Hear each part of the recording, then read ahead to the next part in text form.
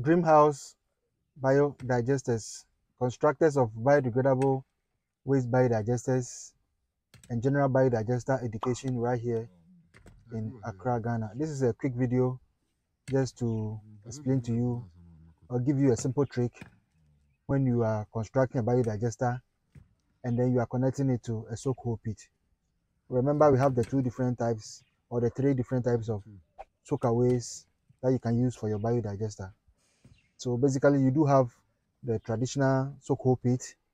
and then you have the connection to a traditional soakaway, and then obviously the one that you can connect to a gutter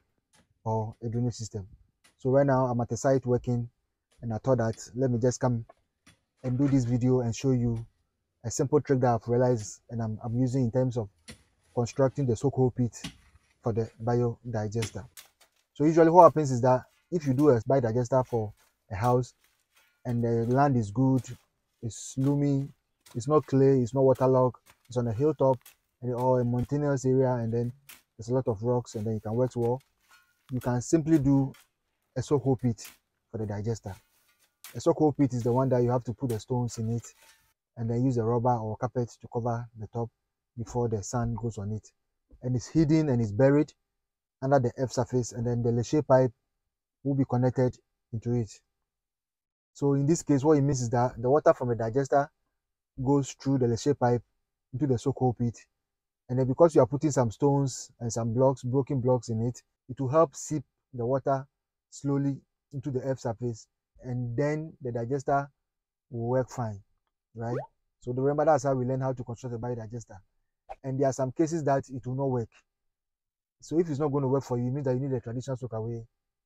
or you need to have it pumped out in the soakaway, or you need to have it connected to a drainage system, which is for a longer use. But there are some situations that you meet, and then the digester is only for one toilet, or it's for only one or two people use, and then the land is also good as well. Instead of having an additional cost of constructing a traditional soakaway, you can do the soak hole pit for the person. So in this case, what I've realized and what I do now is I put a vent cap at the end of the leachate pipe or the 4-inch pipe that leads into the soak hole pit, so that dirt and debris will not enter and block the wastewater or the black water from entering the soakaway or the soak hole pit that I've dug. Usually what happens is that after some time, 4 or 5 years, 6 years, depending on the users or the capacity of the people who are using the digester, it gets choked, because sometimes you do pavement on that place, or you do some tiling there and then you cover it and it's underneath the earth, and the time will come, probably some debris and things will enter it and then you get choked.